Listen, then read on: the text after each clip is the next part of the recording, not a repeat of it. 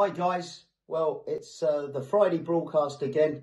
Good to speak to you all. Hope you're all well, hope you're all fit in these very difficult, unprecedented times. Well, we now know that we've got the lockdown for another 3 weeks, and it's just absolutely vital that we all listen to the advice, we all stay safe, we all stay indoors, we all do our best to protect each and every one of us and protect the NHS and save lives. So it is a very, very unusual time, and we're all getting to grips to it. And the thing that I've been thinking about a lot this week is things we take for granted, and the things that we did take for granted. Now, with having been locked down for 3 weeks and now another 3 weeks in the offing, it's how we're going to really look forward to perhaps those littler things that, as I say, we took for granted. And already this week, I had one of our fans message me and said, Danny, I just can't wait to get back to Priory Lane to watch a game. And I promise you, if the team aren't playing well, I won't moan. So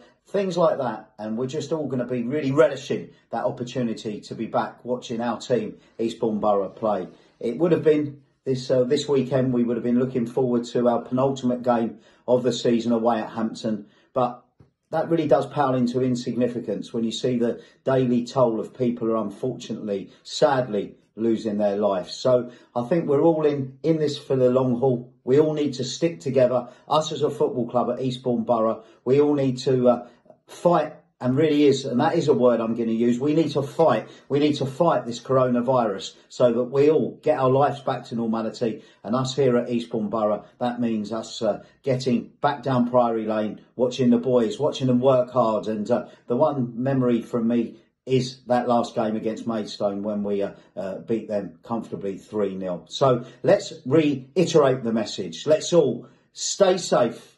Let's stay indoors. Let's save lives. Let's protect the NHS, and also let's all stay together, and we're going to fight this coronavirus for Eastbourne Borough Football Club.